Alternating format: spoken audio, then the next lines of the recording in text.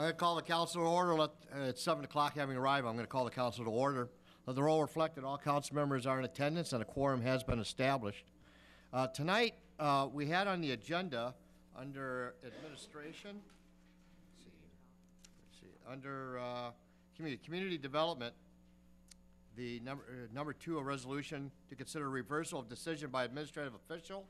That applicant has withdrawn that request just for tonight, and we're going to reschedule that action to be considered on April 16th City Council meeting. So Monday, April 16th, the applicant has withdrawn it for tonight. And for those of you who are here for that, there will be another mailing sent out to remind you when that public hearing will be. So it will not be tonight, okay? Next, council, we have the minutes of the regular city council meeting on March 5th, 2018. Any additions or corrections to the minutes of that meeting? Seeing none, they stand approved. Council items to be considered. Any other council items to be considered? Council will go to consent agenda. Your wish? Councilmember Brox makes a motion to approve. Second by Councilmember Fulch. That motion is now before the body. Any discussion to that motion? Seeing none, all those in favor of that motion say aye. Aye. Aye. Those opposed, nay. The motion prevails. Next, council, we have a special guest tonight. Newly elected state senator Karla Bigham is here to address our council. And Karla, welcome, Senator, to the City of Hastings Council meeting tonight. Thank you, Mr. Mayor. I don't know if you guys can see me over the computer here, but have to get a little booster step. yeah, exactly. Mayor and Council, thank you. Just wanted to briefly stop in. I'm not going to take too much of your time, but I know some of you met some of you for the first time today, but I'm State Senator Karla Bigham, and in week, 5 of the session, and just wanted to come down and say hi and introduce myself. And also let you know that I'm on the Environment Committee and Veterans and Military Affairs Committee, and really have been building relationships here in Hastings. I've met with Hastings Family Services, United Way of Hastings. I've toured the Vets Home, met with Regina and the Chamber this morning. And so just really fostering and building those relationships to be the best advocate I can for the residents of Hastings and the businesses of Hastings. So I look forward to seeing some of you. I think it's, is it later this week? Thursday, thank you, at the League of Minnesota Cities event. I'm a former city council member and former Washington County Commissioner myself, so local government is definitely where it's at, and you guys really have the most impact. So I certainly have a special place in my heart for local elected officials. So with that, we've passed about 2 bills in the Senate, and it's a bonding year, and I definitely do have the bonding request in for the Hastings City Hall here renovation and for the Veterans Home. So we'll see how the bonding bill fleshes out. You know, you never know, and so just plugging away up there. But certainly don't want to take up any more of your time, but just wanted to come down and say hello, and we'll be back after session to kind of give you a wrap up, or maybe we can meet with the delegation or something, myself and Representative Jurgens, or whatever you guys want to do. So, and and I am keeping tabs on Highway 316 renovations as well. So, great. Any questions, anyone? Thank you, Senator, for taking the time coming down here. We appreciate you being here. Thank you. Enjoy your evening. Okay, thank you. Okay, Council, next we have awarding of contracts and a public hearing. We have a public hearing, Vacation Valley, Block 5 and 6, Hudson Manufacturing. And who's going to? John, you're going to take care of that for us. Welcome to the meeting. Thank you, Mr. Mayor, City Council members. I'm just waiting for a light to go up here to show the drawing that I am going to be showing here. So I will, here it goes. Start the introduction, and the drawing will magically appear, hopefully. So what we're back before you tonight is for a vacation of alleyway at the Hudson Manufacturing Building that is formerly owned by the city, which is nice to say. This is an area that is located between Highway 61 westward towards about Lock and Dam Road. And it has a varied history of various vacations that have taken place over time. And during the last month, we were made aware that there was a small portion, about 10 by 20 feet, that appeared not to have been vacated when other portions were vacated in about 1927. And so we want to be able to make sure that that area of the alleyway is vacated.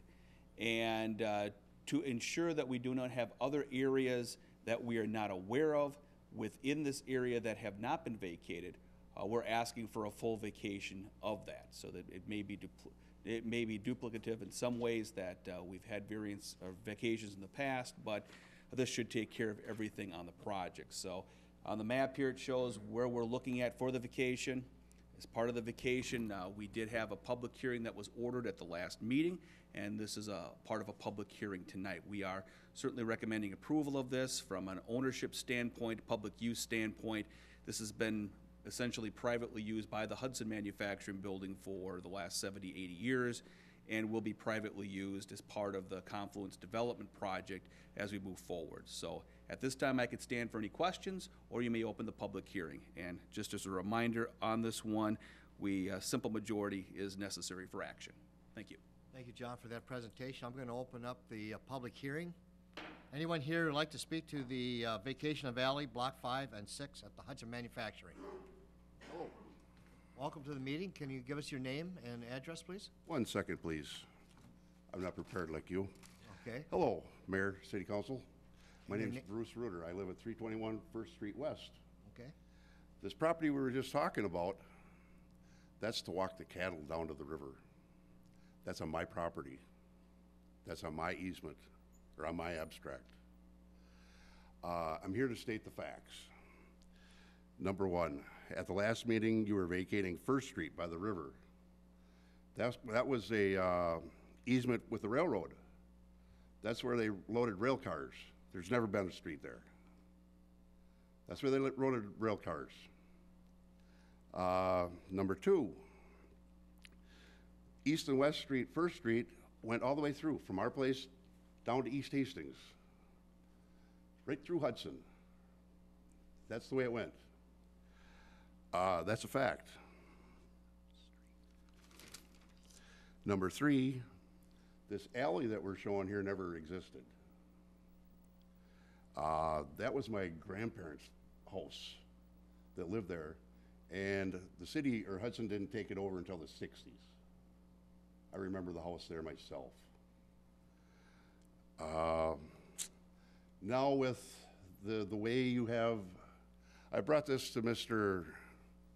Hinman's attention quite a few times, but the way you're creating with the 60 apartment buildings coming out of there, and it's underground parking, and it'll be coming up onto the dam road. There's not 60 apartment buildings. There's 22 apartments. Okay, and whatever. 60 hotel rooms. One thing said 60, but whichever. I'll go with you, 20. I just wanted to stay with the facts. I want to make this point, Mayor. When Hudson was in business and using that for a parking lot, and at 3:30, what we had, they're coming out of Hudson, they're looking down the damn road and up this way. And we're doing the same coming out of our First Street. That's been First Street in Minnesota since before Minnesota. But meeting at the top of the hill, somebody's gonna get hurt. It's suicide. You know, it happened before, it's gonna happen again. Something's gotta be figured out there. That's, thank you. Mr. Reuter, you made a claim that you said you owned property. Huh? You made a claim, though, that you own property. Yes, I do, Mayor. What I'm asking is, you own property on what we are considering to vacate? I believe you are trying to vacate ours. Like I told Mr. Hinsman before, there's that little house on the corner there of our property. That used to be in, well, what you call now the dam road. That was a lot. That house was too ramble shack to move. When they hooked a rope on it, it fell apart. So they bought him a new house, and that's the one that's sitting there now. That's the way it goes. And that property, that little house, had a 10 to 15 foot alley or access to the Mississippi to get water and to feed their cattle. Okay, now, Mr. Reuter, when I look at the map and we see those red lines, I don't see it encroaching upon the property that you just described. No, right there where you're going. That's the easement. Is that lined up with First Street that comes, you know, the alley and by the Legion? That's First Street. That's the original First Street in Hastings. These are facts, I can prove them. But it's not on your property. It was on my grandparents' property. My grandparents owned that corner on the northwest corner of Spring and Second Street. There was a house. Okay, on the northwest Got corner. moved. Okay, but we're talking about the Northeast. northeast, That's what I'm talking. Northeast. okay? Northeast, I'm sorry. That's where my grandparents grew up. John and Ruby Reuter. Okay, thank you for your testimony. Yes, thank you. John, do you have any comment about the property and who owns the property? Mr. Mayor, City Council members, we went through property title search for, to ensure ownership of the property, not only upon acquisition of it, but also upon sale of it. And I don't recall anything coming up that showed that we did not own the property in that. And I'm looking at Mr. Flegel just to verify that information. Thank you, Counselor? Your Honor, and Mayor, Council. There has been an extensive amount of title work done for not only the city's purchase of this property from Hudson, but also the sale to Confluence, along with very detailed survey work that covers this area as well as the entire property.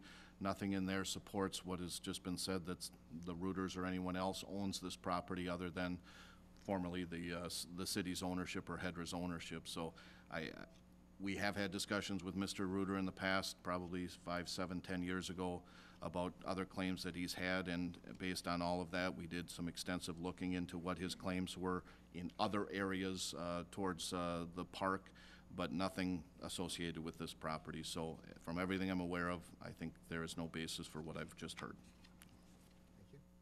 Thank you. I'll give you a final comment, Mr. Reuter. That was never an alley like that. I told you I can prove it. That's one of my facts. Okay, Thank you. thank you. Okay, is there anyone else who would like to speak to this vacation? Anyone else would like to speak? This is a public hearing. Anyone else would like to speak to it? Okay, seeing none, I'm going to close the public hearing. Council, let's have that discussion on our agenda. What's your wish, Councilmember Balsanic? Thank you, Your Honor. So, regarding this piece of land brought up by Mr. Reuter, is there any record that the Reuter family was paying any property taxes on that property at all? Counselor? If I could, Your Honor? No, council member.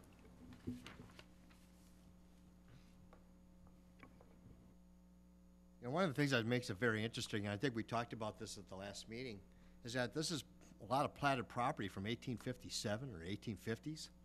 And what was probably seemed a good idea back then isn't a good idea today. Obviously, First Street was never built in recent memory along any of these right-of-ways. You know, it's true that there was a rail yard at one time and went across that property. So, sorry, Mr. Reuter, we just concluded the public hearing. I just looked at the letter that you sent me, and it's not the same as up on board. Okay. Look where the line's drawn here. Okay? Look where it's on here. Sure. Which one are we going by, Mayor? Okay, I'm gonna go with the one behind me. Okay, so, as I was saying, you know, we have I know we've had issues in the past, particularly in this part of town and sometimes on east side too, because of the plat of the 1850s. And we've run into issues where we had to make sure that what we're doing matches up, and I have complete faith and confidence in the title work that we did that Dan had just described and who the owners are. So I have confidence in that. Is there any further discussion? Motion is needed. Councilmember Vaughn? Motion based on the facts that's in front of us, that we vacate block 5 and 6. Okay, Councilmember Vaughn makes a motion to approve the vacation. Is there a second by Councilmember Liefeld? That motion is now before the body. Is there any further discussion to that motion? Seeing none, all those in favor of that motion say aye. Aye. Those opposed, nay. Motion prevails. Next we have, now if anybody's here for the next item on resolution in regards to reversal of decision by administrative official, the inpatient treatment facility at 620 Ramsey Street, that has been moved to April 16th, Monday, April 16th, and so by the request of the applicant. Next, we'll go to, excuse me? Okay, oh, I'm sorry, yes. Next, we have a resolution before the City Council. We have an award of contract under public hearing and contracts. Riverfront Renaissance Phase 3.1. Nick, welcome to the meeting. Thank you, Your Honor. Good evening, council members. Like the mayor said, before you tonight, we have a resolution for your consideration to award a contract for Phase 3.1 of the Riverfront Renaissance project.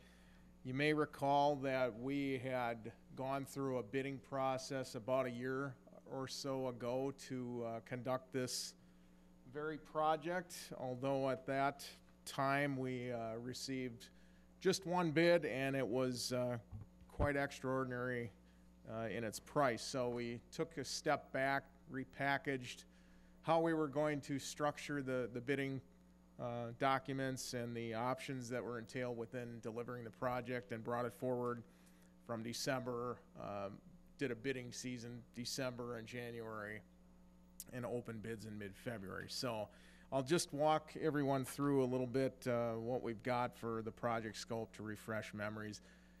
Essentially, it's just the alley space between the bridge parking lot on the west side and Sibley Street. This is the last remaining chunk of the Riverfront Renaissance vision that the city went through in doing a visioning and scoping plan just a few years back.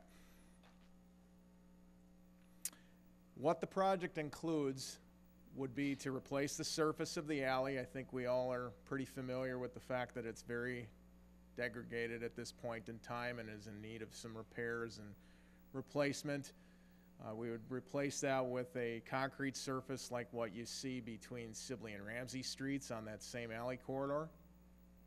CenterPoint Energy is going to take up the replacement of a pressure station facility that they have back there. It's a small cinder block type building right now that's pretty aged and degraded itself, so they'll refresh the look of that. They also have work to do on their underground lines.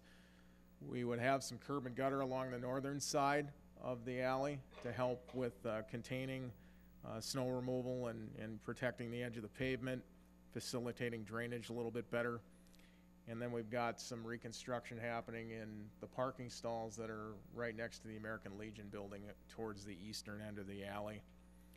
Along with that, something that we've been trying to go after from the beginning with the visioning for this project would be to try to remove as much of the overhead aerial utility clutter that we have in there as possible. And so one of the features in the base scope of the project would be to furnish conduits underneath this new pavement to allow that to happen. I know the lighting isn't the best in the room right now, but I hope you can see that there's a wide variety of different overhead utilities strung between about 10 or 11 wooden utility poles in the area and the buildings on the opposite side to provide service level systems there. The other things that you would see with this project would be the dumpster enclosures like what we built on the other alley between Sibley and Ramsey. Very similar to that, a little bit bigger to allow for the multiple restaurant businesses that are along that block. Each have larger dumpsters, and we'd make space for that. Again, the existing wooden poles eventually would come down as the aerial utilities were put into the conduits under the surface. We'd have some lighting enhancements and then some accent and landscaping pieces along that corridor. The whole intent to make it a more inviting space for that pedestrian level activity that we want to encourage between that parking lot area and the Levy Park space interacting through there. What we would not get with what is being proposed for the contract award tonight would be the screening wall in front of the substation on the north side of the alley. That's the primary piece that would be eliminated. So what I've done here in this is strike that from the list of items as well as the image example. Here's just an example of what that alley generally would look like after we would finish. Concrete surface, you can see a dumpster enclosure there. Here's a little bit more close-up view of that. The facilities on the alley in question would be very similar to this. Recapping costs. So our prime contract bid that we would have under this scenario would be for a little more than $500,000. We do have to include some contingencies for the unknown. Of course, we're working in an area that will have some underground items there, and history has shown that we can run into surprises, unfortunately, but we want to be prepared for that. We have project overhead. That is the design, engineering, the inspection, the testing, the project management types of costs that we have going into carrying out a project like this for about $165,000. And then the last components would be the actual burial of those aerial utilities themselves. And with that, one of the pieces is to have Xcel Energy convert their overhead electricity system to an underground feed that requires ground-mounted transformers on either end and feeding their primaries through the conduits. That's about an $86,000 expense right there. And then we have to go through the process of reconnecting each and every one of the 11 buildings along the corridor back to that new underground electrical system. So total price tag under that scenario would be a little over $1 million when all is said and done. So I will turn it back to the mayor and stand for questions. Hey, council, we have this item before us, the award of contract for Riverfront Renaissance, Phase 3.1. What is your wish? Councilmember Vaughn? I just have a quick question for Nick. Please. Just want to confirm that last number that Xcel is putting on there, that all the other utility companies do not charge for that service, but Xcel is charging for relocating their utilities. That's correct. Okay, thank you. Further discussion, council. Councilmember Fulch. Thank you, Your Honor. Nick, I just had a couple questions about timing of this project. I know that you want to have it accomplished over the course of the summer, obviously. I had a couple concerns. The business owners that are downtown are very sensitive right now because we've been under construction for an awfully long time. And in particular, the restaurants that bookmark that alley, they have great concerns because they're looking forward to the summer and, you know, having visitors come in and use their patios and the like. And so I was wondering if you could speak a little bit about just what are the impacts that the downtown is going to possibly be under, and how are they going to try to do staging to minimize the impacts to those restaurants, you know, that are along that area? Yeah, it's not an easy task, council member. We know that there's still going to be some level of disruption there. What we're pretty focused on is containing that impact to just the alley space itself. There will, of course, need to be some access back and forth for the contractors to get in and out of there to do their work. We did, on a positive note with Xcel, work out to be able to use some of their property for storing materials and parking equipment, those sorts of things. I don't think there's a very realistic possibility to not prohibit traffic through the alley for the vast majority of the time while the project is going. There simply just isn't enough room there. It's about a 15, 16-foot wide space that we're working on and have to go all the way down to underground construction. At least in the initial stages, it'll be very cumbersome to try to get that work done in there. But that said, we do always make a point of working with contractors and highlighting the importance of their being good neighbors while they're in the area. We've had to do that with the last 3 phases of Riverfront Renaissance, and it's never perfect. We would love to be able to get to a place where these things almost can happen without anybody noticing, but afraid there aren't methods in place quite yet for that. So it does take a lot of coordination and communication with the building owners, and we're prepared to do that. Okay, yeah, I would just ask whatever you can do to keep perhaps the construction from spilling around the sides so that they're not interfering, with like the lock and dam eatery, for instance, their new patio being, facing the riverfront, and then on the other side, like the Onion and the Legion, whatever we can do so that the construction doesn't spill out, past or interfere with their businesses and patrons trying to enjoy the outside there. And then my second concern was in regards to Rivertown Days. I'm excited, that most of it has now moved down to the riverfront. But how will the construction play? I mean, it's just kind of bad timing. I'm excited that it's all coming downtown, but it's kind of bad timing to have the alleyway project going on kind of simultaneously. And so I was wondering if there's been any steps to, will construction kind of cease during that time period to pull back all of the equipment, or? Yeah, it would. We would mandate that they leave it as clean as possible, given the activities that are going on, and consolidate their equipment and their piles of materials and just stay away from the area for those several days that Rivertown Days is going on. That was a requirement from the word go on setting up the specifications for the project. Okay, wonderful. Thank you. Okay. Got it. Further discussion? Councilmember Liefeld. Nick, just a clarification, because not my wheelhouse. Obviously, I don't think there's anyone downtown who wouldn't like to see all those lines under the ground. That's a given. The process of it, I'm not exactly sure how it works. Does that require like power outages, or do lines get run and then connected and then taken down? I mean, what kind of disruption are we talking there for people? Yeah. So, council member, we do know that it would require powering down for temporal amounts of time, but we would intend to conduct that either in the overnight hours or at a time when we know a good number of the businesses aren't even open for business. We would have to coordinate and get schedules and find sweet spots where the disruption on that is minimized.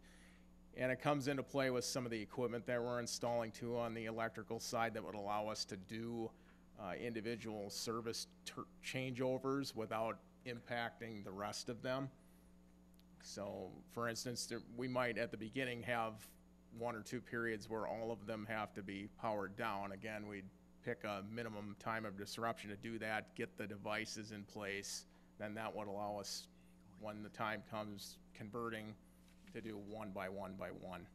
When you use the term temporal, would you have any, I mean, we're talking restaurants in that block, freezers, refrigeration units, such, brewing units. I mean, what would be a temporal amount of time that something might be? Yeah, it's likely it's a couple hours. Okay. And again, I want to stress that we're going to look for those windows where it's not during operational hours for businesses, if at all possible, and doesn't negatively impact refrigeration and those sorts of things. Councilmember Lund? Thank you. Yeah, how much time are we talking overall for the whole project?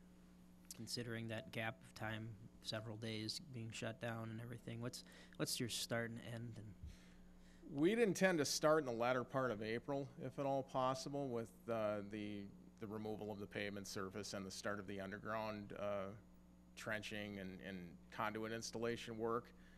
We would get to a stage by midsummer where we'll have some kind of surface back on it, if not concrete. But then we have a period where these service changeovers are happening, and that will be drawn out just to the point because we've got to do them kind of individually, one by one. We're still anticipating start to finish with wrap-up activities into the fall, but there will be different blocks of work character that are taking place along the way. So the initial stages are the more disruptive, tearing a lot of things up, getting the underground put back together. Then we have kind of an intermediate stage where these conversions are happening, and then the final part of it would be the finishing touches, the elements that are on the surface, such as building the garbage enclosures and some of the landscaping that tend to happen towards the end. Thank you. So yeah, there's a fair amount of concern about the disruption that's gone on over the past few years, as Representative Fulch has mentioned, and I just, I want to make sure that we're sensitive to that. When you look at the project overall, what's the most disruptive to the function of those businesses? What's the most disruptive part? I understand that the on and off switch will take a couple hours and we can plan that out a little bit more, and I don't think that's probably the biggest concern. It's big equipment and noise and dirt and dust and everything. So when do you think that portion is going to take place? Obviously they break ground end of April if this goes through, and when do you think that portion is going to be, and do you think that's probably the most chaotic of all? Yeah, that initial phase is going to be the noisiest, the dustiest, the most in and out truck traffic to be able to move materials around, digging trenches, putting conduits in the ground, coordinating with some of the work that the gas company has to do. That's unfortunately the nature of the beast when it comes to getting those sorts of things done. Once we get to a stage where that has been completed, the ease of disruption starts to pick up. I'm not going to say that it completely disappears, because there will be other things along the way, but they're not, their duration isn't for weeks on end.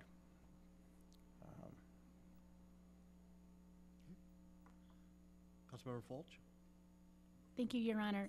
Nick, would there be any chance that, as you establish specifically like what the milestones are going to be for the project, for the construction project, that you could share those timeframes with us, like the project Gantt chart, so that we could share that with the business owners, so that they're aware of when those most disruptive times are going to be and they can plan for that? Yeah, we would have an all-out communication plan like we executed for phases 1, 2, and 3, where we're making everybody aware of the intended schedule from the very beginning, and then checking in on a weekly basis with activities that occurred, what's forecasted, the longer range issues and items that have to be completed. So I think that in a way communicates those elements. We don't know the exact start and finish dates. The contractor has to supply us with what Right. their mobilization timeline is, and then we would incorporate that into mailings and flyers that we put out to the individual businesses along the corridor, and the rest of downtown probably for that matter, just so there's general awareness of what's going on. Does that answer your question? It does. I'm really glad to hear that you've already thought about that. The DBA already has a website that we can upload information to, and they have a Okay. distribution email address. And so if you, I would be happy to help share that information with them, just to help supplement whatever it is that you already have planned. And so, Okay. yeah, just keep me posted. I know that they're very concerned, particularly, like I said, the restaurants that are bookending that alley. So, okay, thank you. Okay, council, I need a motion. We have a motion. Councilmember Vaughn makes a motion to approve, seconded by Councilmember Balsanic. We have a motion before the body. Is there further discussion to the motion? Okay, seeing none. All those in favor of that motion say aye. Aye. Those opposed, nay. The motion prevails. Next, we have the, under Community Development, the Community Development Annual Report. John, thank you. Thank you, Mr. Mayor, City Council members. I'm going to pull that up here, and I distributed in your packets a copy of our annual report for the year here, and I'm going to reopen it again here. I think I might have lost it. Bear with me for a moment. There we go. Okay. So the mayor did a very nice job here about a month and a half back, highlighting some of the activities that we've been involved with the city. I like to be able to supplement that with our annual report on community development activities here. The Community Development Department consists of 3 people, myself, Justin Fortney, the city planner, and Morgan Hill, the economic development coordinator. And so I'm going to highlight some of the projects that we've been involved in over the last year and some of the things we've done. So starting on the Planning Commission side of it, we had a few approvals last year for things that we'll see under construction coming up in 2018. One of them being the Glendale Heights 5th Edition Voyager Estates apartment. This is an 89-unit apartment building located just east of the industrial park. The approvals were granted last year. Permits for construction are in the spring, and we should be seeing construction there shortly. We also have something under construction right now, the Couturier Smith Funeral Home, which was the old KC Hall on Vermilion Street. That'll be a really nice redevelopment of that site as well. Other things, Spiral Brewery opening up in downtown here in the next month, we anticipate. There was some parking issues that we dealt with there and some other related permits. With CrossFit, we had an industrial park land sale, one of the first ones we've had in a number of years for construction of their new building, and that should be opening here in the near future. The work on Great River Landing, which I'll get into more detail in a moment. And then we've started work on our 2040 comprehensive plan, which is something we do once every 10 years to chart out our development desires, goals, and objectives. And we've been working with a 20-member resident committee that has been meeting once a month. And we will be having we've been working right now on draft versions of that plan, and we will bring you more information to you in the near future on that one. In addition, we had a medical office building at 1465 North Frontage Road. The nice thing about this, it was a city-owned property, so we were able to, we'll be able to in the near future reap some of the benefits of the sale of that property as well as the development that will occur there. And I think I went through a few of these already. As far as construction activity last year, we had about 30 single-family homes that were constructed, which was up slightly from the 22 we had in 2016. We did have a large art space apartment building last year for 37 units, which brought that unit total up more significantly. So that's the reason for the differentiation on that end of it. When you look at commercial permits, either for new commercial construction or commercial remodels, we're a little bit lower than last year on the number of permits and the valuation we've received on that, but still consistent with what we've seen in past years. And the same thing with some of our administrative permits, the things that we handle without planning commissioner council review, the fences, sheds, signs. So you take a look at building permits overall. I kind of go back here, geez, almost 30 years now it looks like. I think you all can remember a time about 10, 15 years ago, we had a really high point, and then we had a recession that occurred. And this is the point really to focus on, is what's really been happening since 2010.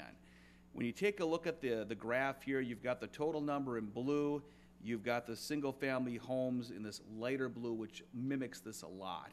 And you can see a trajectory up and fairly stable over the last 5, 6, 7 years or so. We've been fairly consistent on the overall number of permits that we've had.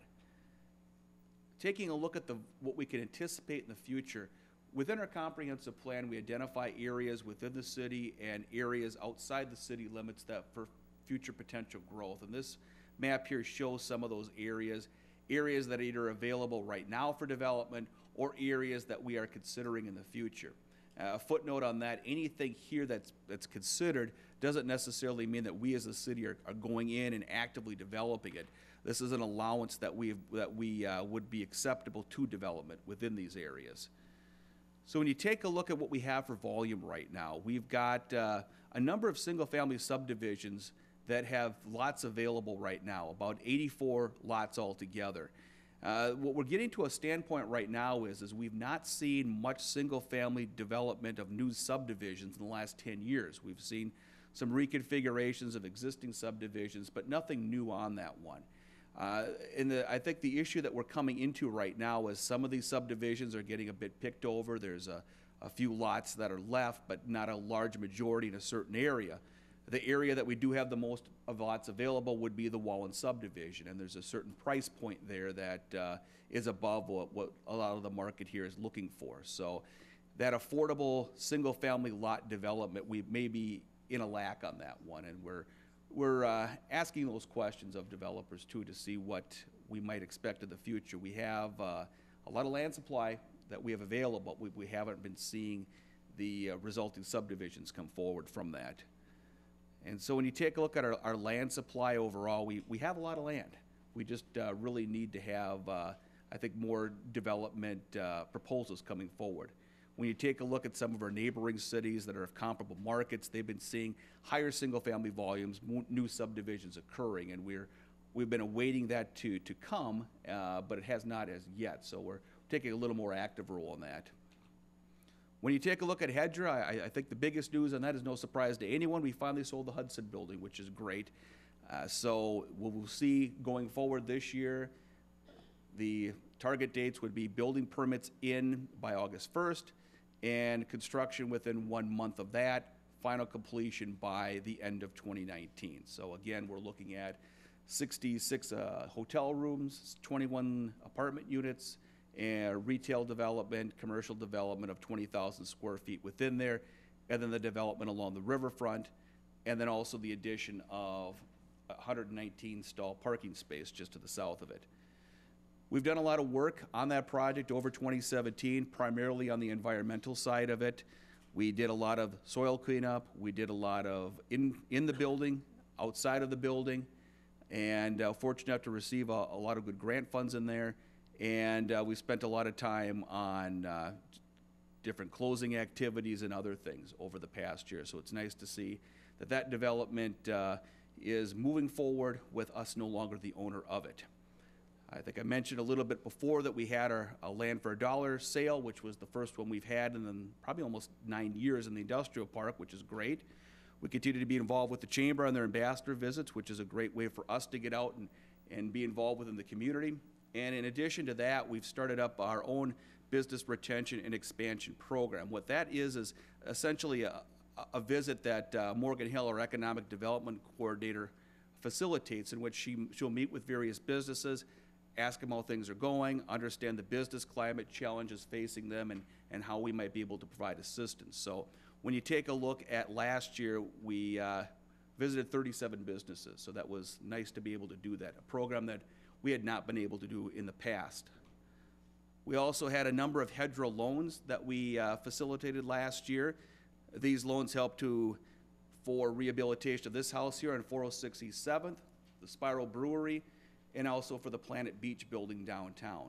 And so we still have a lot of, that's still a very active portion of what we do, and those funds are available. We're also involved in their Open to Business program, which provides free one-on-one guidance and also loans for people that are looking at new businesses or people that are already operational to help them guide through some of the issues that they face. Just as of today, you may have received an email. We are finally shovel-ready certified within the industrial park. What exactly that means is we have gone through a lot of due diligence that a business would need to go through to certify that the site is going to meet their needs. So a lot of the back work has been completed by us.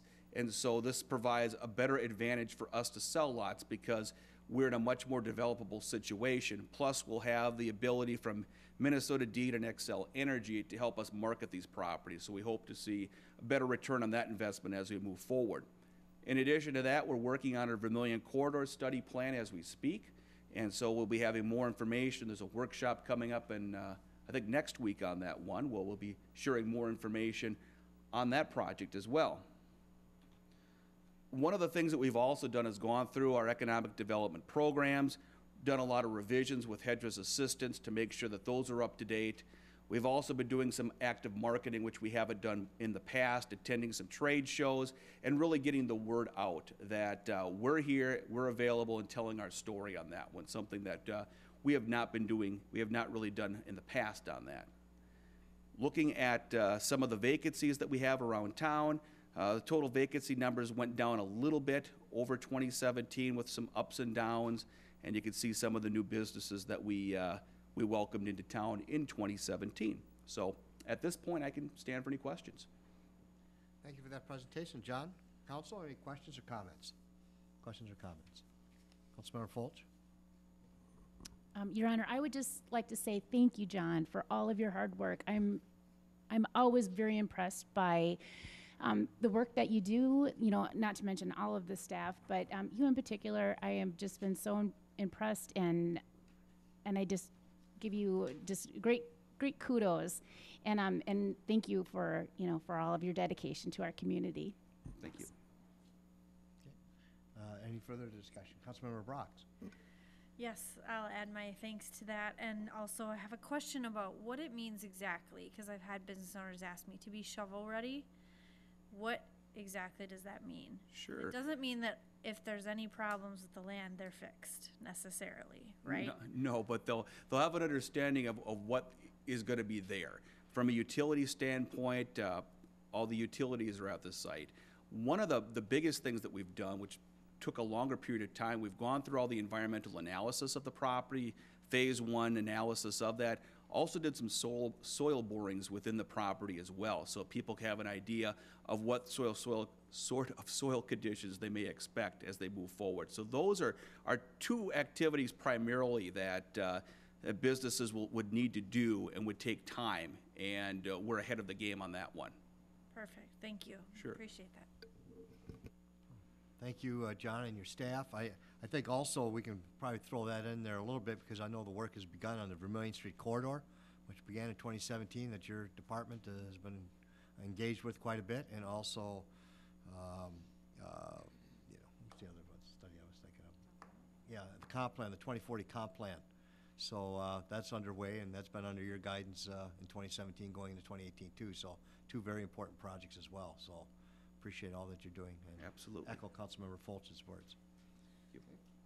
All right, thank you very much. Thank you. Council, next we have under administration, the 2018 Rivertown Days Agreement. Melanie? Thank you, Your Honor and Council.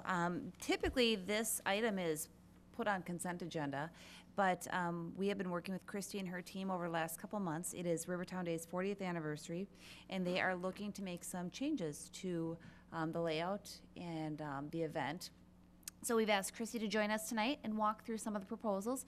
We have spent several meetings over the last couple months working on a staff level with Christy and her team on making sure that we're all at a good comfort level with their proposals. So with that, I'll turn it over to Christy. Welcome, Christy. We're very glad to have you here, and I see Chair Rother's here. Aaron, nice to have you here. Thank you for being here. Christy? Thank you, Your Honor and council members. I am here tonight to talk about something that I'm sure is as dear to your heart as it is mine. Rivertown Days, we are celebrating our 40-year anniversary in 2018. So as Melanie said, we have been working with our Rivertown Days committee and also with city staff on some changes that I would like to go over with you tonight. So to start, we met as a committee about a year ago, and we came up with 4 primary goals as to what we wanted to see accomplished for the 40-year anniversary. So those goals included an increase in walkability. We wanted to be able to showcase the entire riverfront. We wanted to drive more traffic to our downtown businesses, and we wanted to provide a unique experience. So we're hearing a lot from our guests when they come down to JC Park. They want to be able to walk over to the craft fair. I think that's how it used to be a few years before my time. There was great walkability between JC Park and where the craft fair was. So we were really hoping to be able to utilize the new Hastings River Walk and bring that feeling back. And then we also, since Levy Park has been open, we've tried a couple different programming options to include the pavilion and Levy Park as part of JC. But what we found is just the layout of the event and the extension of volunteers over those 2 parks, it just became hard. So we were really hoping to drive the majority of our traffic to Levy Park this year. So what does that mean? We are asking for a few changes in our special event request. Typically, we have had the music stage, the food trucks, and the carnival down in JC Park. That has been the buttoned area. I believe all of you have been down there to experience it. So this year, we are asking to move the music stage to Levy Park and have the main music at the pavilion. We would also be asking to move our food trucks and our beer and wine tent to the north half of the Levy Park parking lot.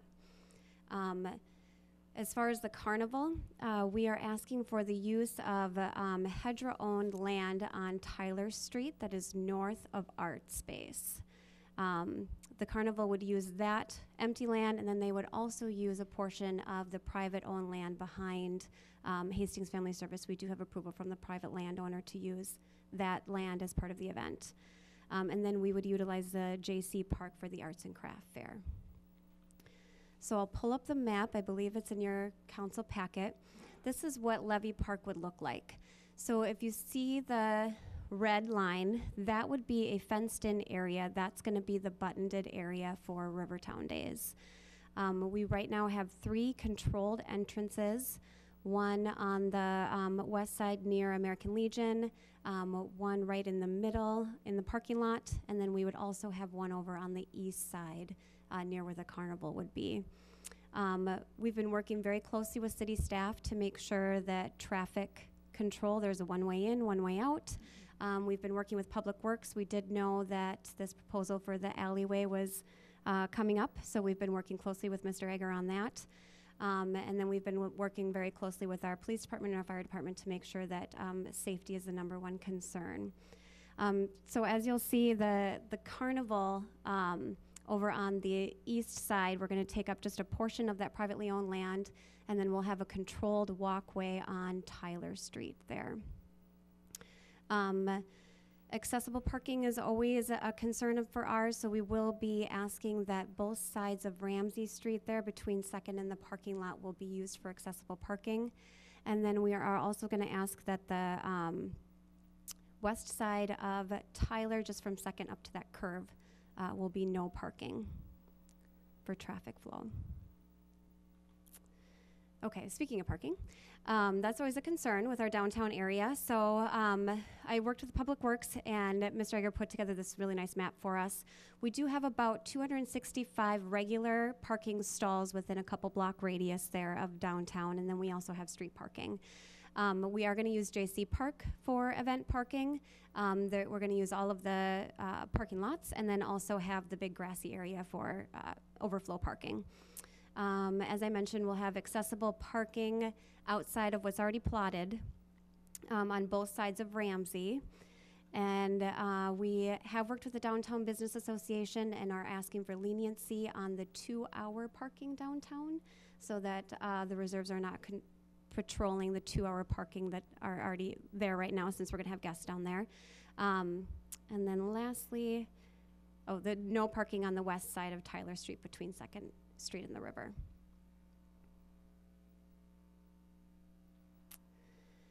As far as communication, what we have already done as a committee, we have worked closely with city staff. We have been working closely with our Downtown Business Association to make sure that they're stayed informed. And then we also sent a letter to all of the residents and business owners in the downtown area and east of the train bridge. And then moving forward, we'll make sure we're working very closely with our local media, KDWA, the newspaper, and Hastings Community TV. We'll utilize our social media platforms and website, and then the marketing committee is really gearing up to increase our number of posters and event schedules, along with parking maps that we can put out with area businesses to make sure that residents stay informed. So why all the hassle? Just to close, we really wanted to be able to showcase our entire riverfront. There's been a lot of investment made in that area. It's gorgeous, and we want to show it off. And we want to make better use of Levy Park. And we really want to increase the walkability between the two parks. We hear that's the #1 concern that we hear from guests, is they want to be able to drive into the buttoned area, and then they want to be able to walk to the craft fair. So we want to use that Hastings Riverwalk that's there for them. We would like to be able to drive more traffic to our downtown businesses. And most importantly, we want to provide a new and fun, unique experience for our guests. So with that, I will stand for any questions. Thank you for that presentation, Christy. Appreciate that. Councilmember Lund? Thank you, Your Honor. Hi, Christy. So question for you regarding parking. It seems like, thank you. It seems like you've got a plan, but it's still going to be, there's still going to be some challenges there, especially not utilizing the other area as much, the JC area as much for activities.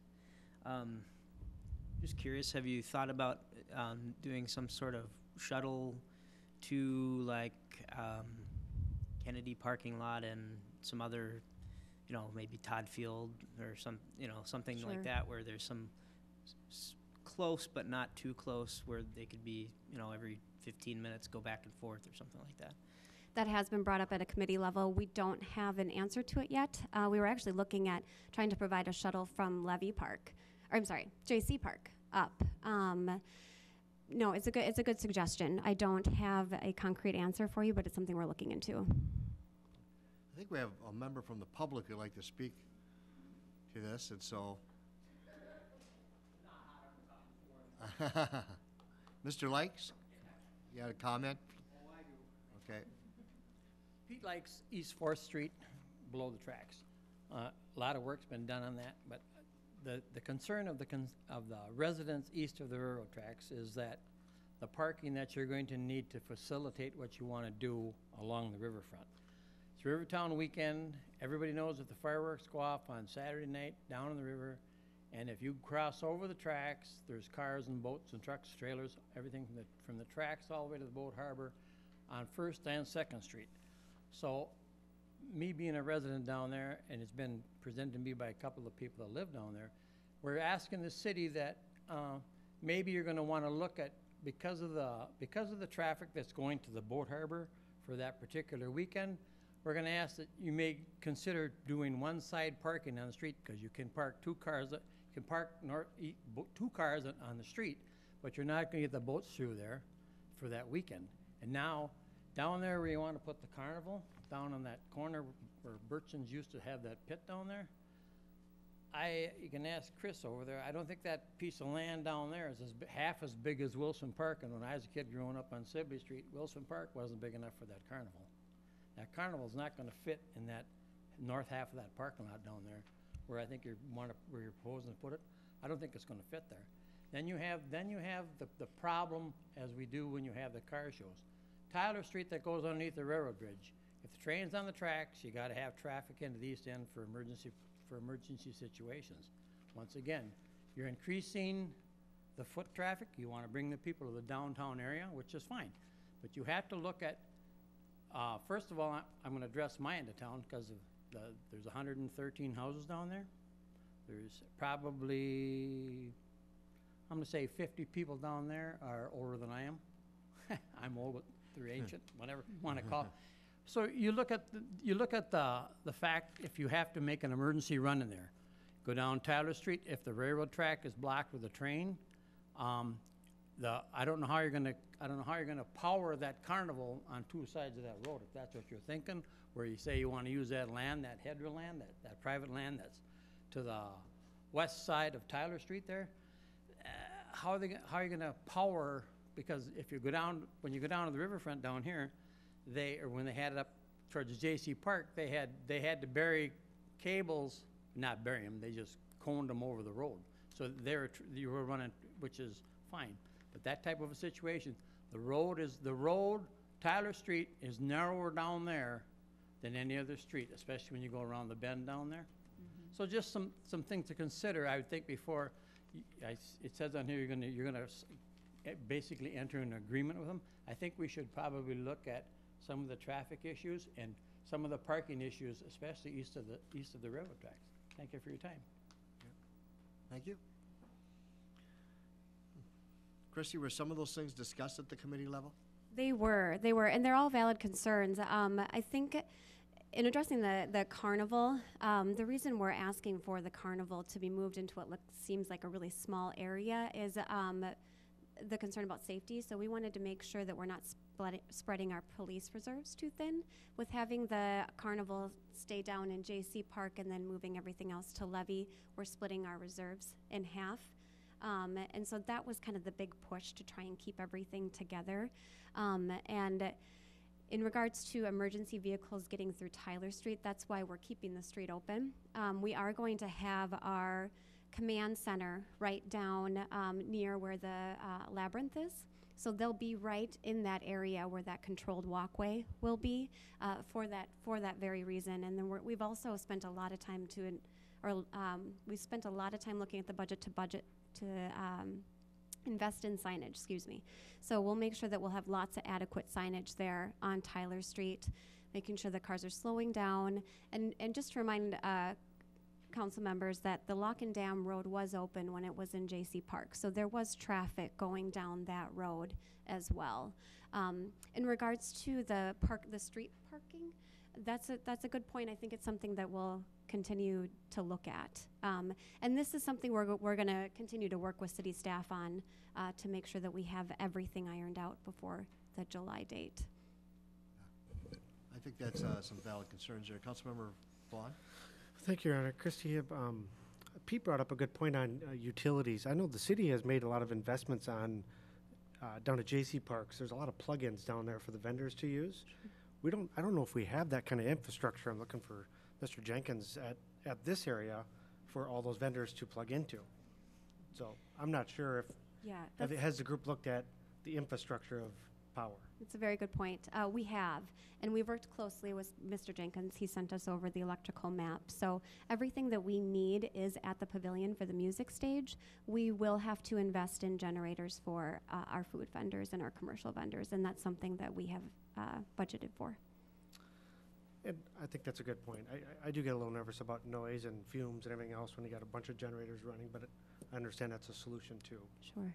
And we have historically had a generator down in J.C. Park. I have sat right next to it, manning the beer tent. It's not as noisy and obnoxious as you would think. We work with Allied Generators. They do a really good job. Okay. Thank you. We have another member of the public who'd like to make a comment. Welcome. Welcome to the meeting. Tanta Horning. I live down on East 3rd Street. And that was my concerns, was the accessibility. You're going to have a buttoned area. And so would that include the area where the road wraps underneath the railroad bridge? Oh, no, because if the carnival's on that side, and so that won't be restricted, button only. And then, go ahead, Christy, answer the question. Actually, it will just be within that red area. So just in the Levy Park area and the pavilion. So the carnival will not be buttoned. oh, okay, all right. And then, but it's just, and I know I don't live, I mean, I live downtown, and I know I volunteer at an agency, and I'm just kind of wondering about, like, so tenants, people that live downtown and do business, you know, as far as parking, would they be allowed to just kind of close off parking for their businesses, or, you know, business that they have to conduct, like deliveries and then also it was just if we could really be guaranteed that there's going to be some good traffic control, because like last year, one time during the car show, I literally circled like 3 times trying to find an open road, and I couldn't find where the open road was. So I finally went down one road, and I was stopped, and he's like, "Where do you think you're going?" And I said, "Well, I'm trying to get home." And then just people, I mean, literally stopping their cars, looking around, walking, you know, they just kind of meander around. And so it would be really nice if the police could just really concentrate on keeping that traffic going, realizing that there are people that are trying to get to work, trying to get home. Well, it sounds great. It's just The frustrating. command center is going to be right near in that area, so we're going to be able, we're going to have reservists literally right on the spot. Okay, just, all right. Thank you. Okay. Why don't we go to council then for any additional comments or questions? Councilmember Liefeld? Thank you, Your Honor. So, great explanation for the Tyler Street, why it's not being buttoned. I see some concerns both directions with it. To me, I'm almost seeing button it and have a contingency where it is open for emergency traffic, because now you're going to have constant foot traffic going back and forth anyway. And for those of you who've taken your kids to the carnival, they go back and forth all night long. Every time they run out of money, they come back. So I have one concern there, which I know you'll take care of with staff, of making sure people are safely getting across the road, because, as you said, a train comes, people are going to go around. No offense, but I don't know how long the train lasts. Wow, that is a long time, an hour and 15 minutes. So definitely need to have that way around. I would venture to just throw out there, would it be possible to button that with a plan where safety vehicles can get through, you know? So, God forbid, we don't want to stop a fire truck or an ambulance from getting into the east side of town. We understand that. And then as far as traffic goes, we've seen it all over town. I mean, the craft fair was at Pioneer Park. You want to talk about traffic? There is not a decent road into Pioneer Park. It is all residential. There's no businesses in the area to support. It is just residential. And that was always a conflict. People were parking, you know, 3/4 of a mile, walking in, that sort of thing. So there was always those concerns. But I love this. I love the focus because it is Rivertown Days. And there are events going on all over town that we're going to be supporting. You know, get the people, get the focus down to these community, or down to these businesses, down to this beautiful, historic downtown and river. My gosh, I think there's almost nothing like it. But all these other locations will be doing other events also. The Cub Mall does, you know, some sales and fruit things in their parking lot. So there's other events that are going on throughout the city where I think as a public, we're going to be able to just support everybody in town. But this is beautiful. And that walk and I missed that when I read through this, that the art and craft fair is moving to J.C. Park. Love that.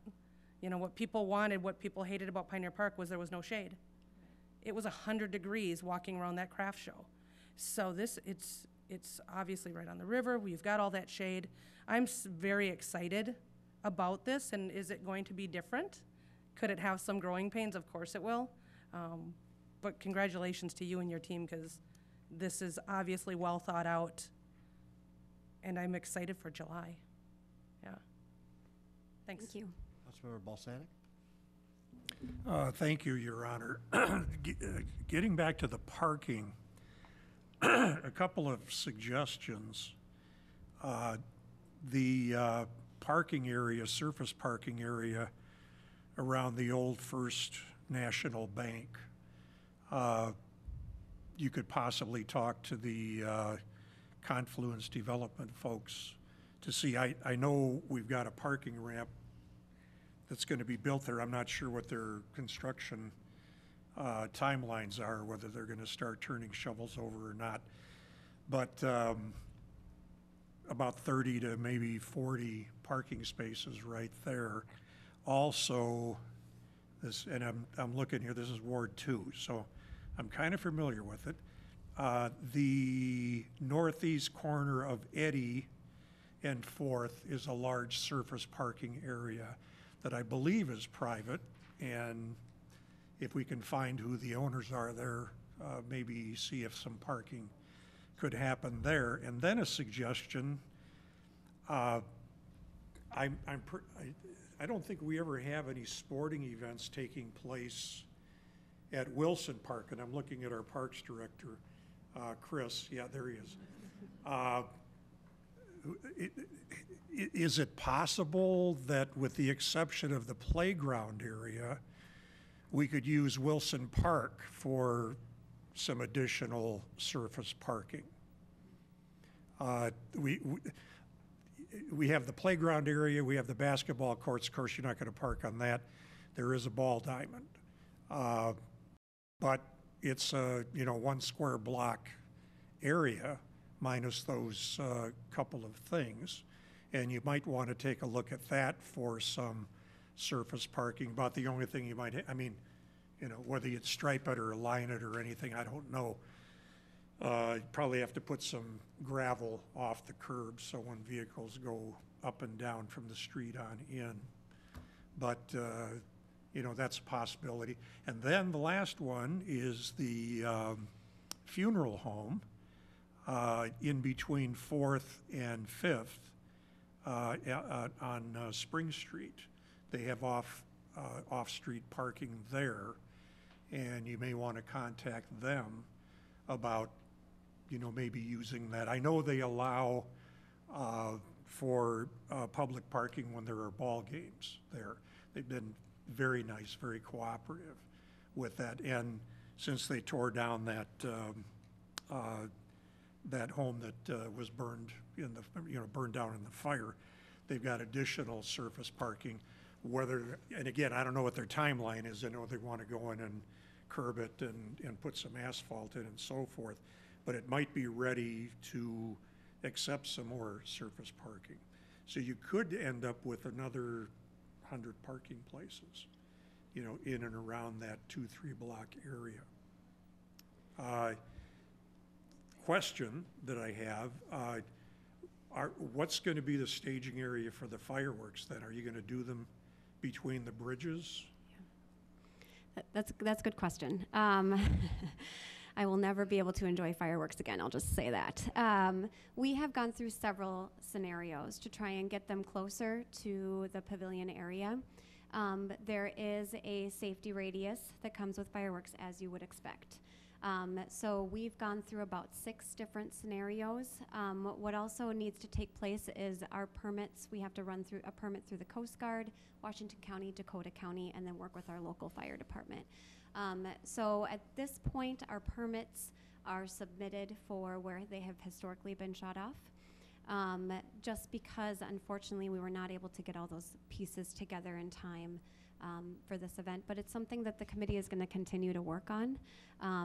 Again, just a lot of moving parts, and there's a lot of residential and commercial buildings down in that area, and then we have the bridge too. So we just got to make sure that everyone's safe when they're lighting off fireworks. So we'll still have the fireworks. It just won't be as close to the pavilion as we had hoped that they would be.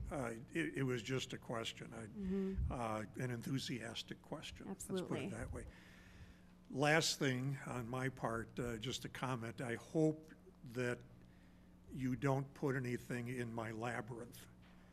There, we've had events down there in the past, and we've had everything from inflatable, you know, bouncing areas and so forth on the labyrinth. And I think the labyrinth is a very critical part from an entertainment standpoint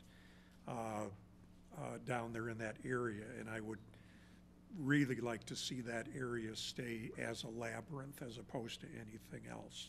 Good suggestion. Whatever you can do.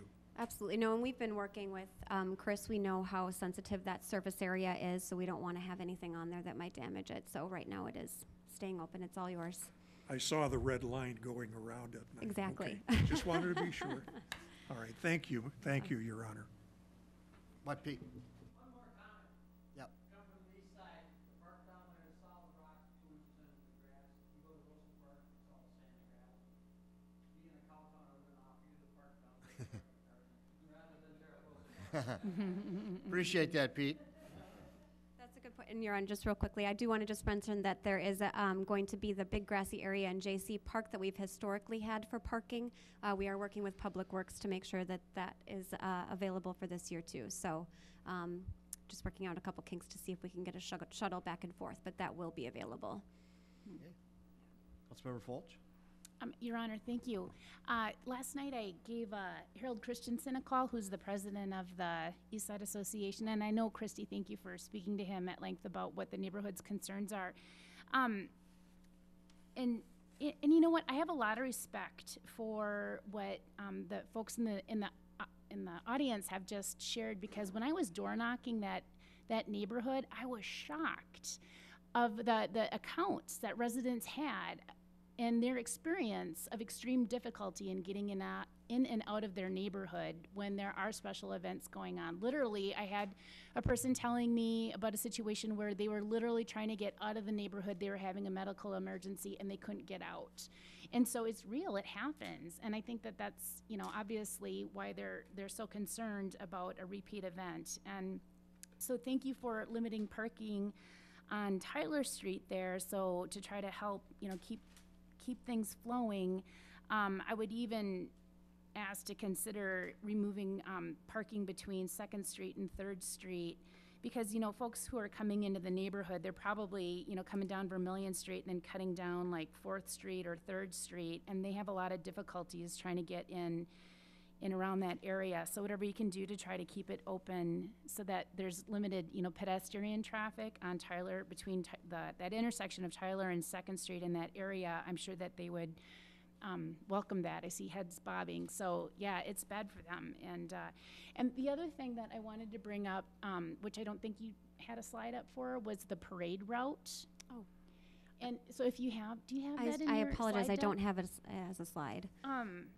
So what Harold said is that it helps tremendously now that the parade route is going down Ramsey Street, that helps them out. But there's still a lot of confusion for folks who are trying to get in the neighborhood about how they get across because the parade starts at noon, but staging starts at 11. And so it's really, those neighborhoods are blocked off for 2 hours. And Harold was saying that people are trying to get down to the marina and they can't figure out how to get out, to get around and get in there as well, to get to their boats. And so people will be literally locked out for hours trying to get in to the neighborhood. And so, I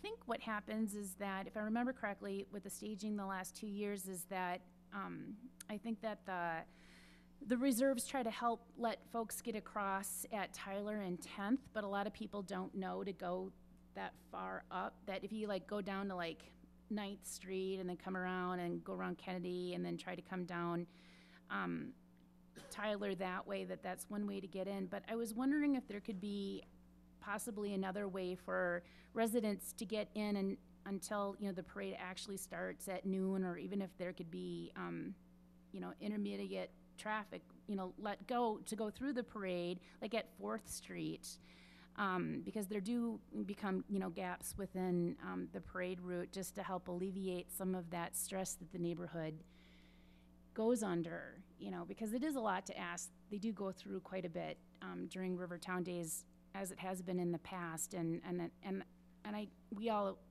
I think, feel the same, that we're happy about what you're doing, but it's just to try to minimize the impact and the stress, the duress that these folks have to go through. I think that would help a lot. And if we could clearly communicate, you know, what those access points are going to be ahead of time.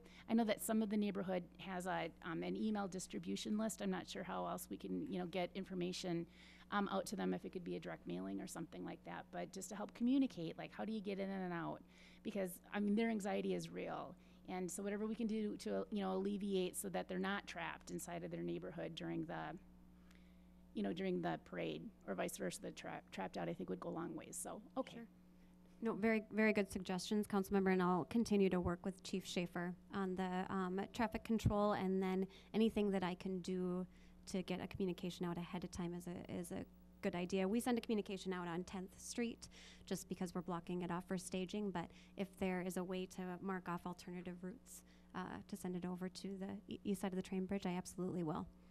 Okay, thank you, Christy. I know you always do an excellent job, so. Thank you. Thanks. You know, tonight we have the 2018 Rivertown Days agreement before us, but that doesn't mean after we pass it tonight that we stop learning and start tweaking things. So even though we may pass this agreement tonight, there is agreement between the city and the chamber that we need to pass, but that doesn't close off any, you know, ideas that we get between now and Rivertown Days to make things better. So that will continue, discussions will continue, so everyone can have a great weekend that weekend, and especially the East Siders, okay? All right? I'm gonna close you for that, Pete. Okay. Thank you, Your Honor and Council. All right, so, Council, is there any other discussions regarding this? I'm open to a motion. Councilmember Vaughn makes a motion to approve, seconded by Councilmember Balsanic. Motion is before the body. Is there any further motion, or discussion to the motion? Seeing none, all those in favor of that motion say aye. Aye. Those opposed, nay. The motion prevails. Next, we have comments from the audience. Is there any comments from the audience this evening? Any comments from the audience? Okay, seeing none. Council announcements. Councilmember Fulch? Thank you, Your Honor. I just wanted to bring up, about roughly 2 weeks ago, there was a kickoff for the Dakota Broadband Board, which is a joint powers entity. The city of Hastings has opted in. Dakota County is taking the lead, and many of the other cities have joined that, and we've had discussion before the council here in the past, but we just finally had our kickoff, like I said. The point of the group is to collaborate to create a high-speed fiber network within our county. And just to give a quick update on where the group is going, we just did the procedural adoption of bylaws and organizational structure. But what was interesting is that the group needs to determine who would like to be the fiscal agent, and then who's going to take the lead on like technical staff, who's going to facilitate and take the lead of coordinating with contractors and such. And there is going to be a steering committee that is going to be created, and it's of the city administrators. So Melanie, I'm sure, has received something about this already. If she would like to be a part of that, or if she has a IT technical person, she'll appoint to be on that. But what was interesting is that, as I was long way around, is that so the piece with the fiscal agent, Lakeville has taken the lead, and Joe, what are you on? You're on the DCC. Yes, the DCC, and I think so. It was. Oh, yes, the 911 center. Thank you. You caught me off guard. Sorry, pay attention. I'm just kidding. Right, and so there is an opportunity that funding might go with that. So if we wanted, Lakeville said that they actually funded a whole person, like they needed a half an accounting staff person, and they were able to take that supplemental funding and able to create a full staff person. And so, and then, you know, the same could be true with, if we wanted to have, you know, if we just wanted to add on, if we needed additional staff and we didn't have enough funds, or, you know, we didn't have enough for a full person to do, perhaps that's something that the city could take into consideration, because they're going to be looking for that, that direction. They're looking for cities to volunteer to take on those roles. And so anyhow, so those are the next steps: scoping what work needs to be done, and then recruiting cities to take the lead on those. Well, I understand you already made one significant move. And my good friend, Inver Grove Heights Mayor George Torville's the chair of the committee. Yeah, right? He did. He So you're off to a good start. He was a Yeah. very, yeah, So good luck with George on that one. yeah, enthusiastic kind of fella. Okay. Thank you for that update. All right, Appreciate thanks. it. Is there any other announcements, council members? If not, I have a few announcements. On Thursday, March 22nd, this Thursday, council members Balsanic, Fulch, Lunn, and Vaughn will be attending the 2018 Legislative Conference for cities, part of the League of Minnesota Cities Conference in St. Paul, in regards to the current legislative session. I'll already be there, so I'm looking forward to seeing you in either House Chamber on that day. There are also on that evening on Thursday, March 22nd, there will be an appreciation banquet for the volunteer police reservists at 6 p.m. at the Green Mill. And, you know, as many of you know, we're very fortunate in this city to have a dedicated group of volunteers to help us out with our public safety needs, and we certainly do appreciate their work at Rivertown Days. It's a fantastic organization, so if you have an opportunity to stop by and say hi to them at the appreciation banquet this Thursday at 6 p.m. at the Green Mill. On Friday, March 23rd at 11 a.m., Councilmembers Brox and Fulch will be attending the 33rd Annual 360s Communities Domestic and Sexual Violence Awareness Luncheon at Brackett's Crossing Country. And so thank you for representing our great city there at that event. That's important. 360s is a significant metro area, Dakota County area collaborative, and I certainly appreciate all that they do in Hastings in regards to the Lewis House. And so thank you for representing our city there. On Monday, March 26th, the city will hold a workshop to review the draft Main Street plan. So we're going to start that's going to have some building blocks of that plan come before the council. And so we look forward to seeing everyone next Monday at 6:30 for that. And then Monday, April 2nd at 7 p.m., the day after Easter, the next regular city council meeting is scheduled for. Okay? And council, I have no other business before our body. A motion to adjourn is in order. Councilmember Balsanic makes that motion to adjourn, seconded by Councilmember Fulch. A non-debatable motion. All those in favor of that motion say aye. Aye. Those opposed, nay. The motion prevails, and we are adjourned. Thank you.